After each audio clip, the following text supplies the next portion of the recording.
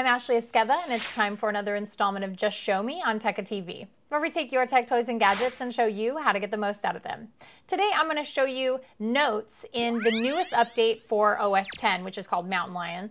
And Notes has been greatly expanded. It's a lot more fun to use now, and it's a little bit easier to sync all of your notes to all of your iOS devices and your laptop or your desktop PC. So let's take a look.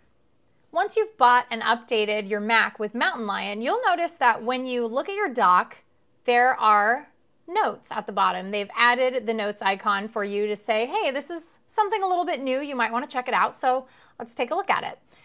Well, we click on Notes and you'll see it's this beautiful notepad now. It's not as simple as it was before, and it does have its own application, which is a really nice thing because now you can create notes and not have to worry about opening mail.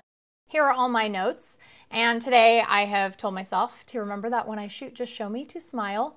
And there is another really cool thing you can add, which is rich items. So if you want to add a picture to your notes, you can do that, and all you have to do that is drag a picture into Notes. So you can see here I've added this picture from Comic-Con. It was one of my favorites that I took, and you can do that and then share it by clicking on the share button via message or email. So it's a really easy way to send people notes with pictures. If you want to just shoot off a quick memo to somebody like your husband or your wife, or even one of your kids, you can do that in Notes.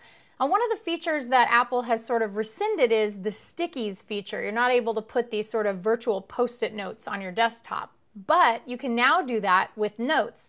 Instead of having the entire Notes application open, all you have to do is triple click on your note, and you'll see here it is on our desktop, and we can actually close the entire Notes window. And here's our one note all by itself. It's a sticky on your desktop. It won't go anywhere. And you can close out, like I said, the entire Notes application, and it will still keep this note on your desktop, making it really easy to reference or access that information if you don't want Notes cluttering up your screen.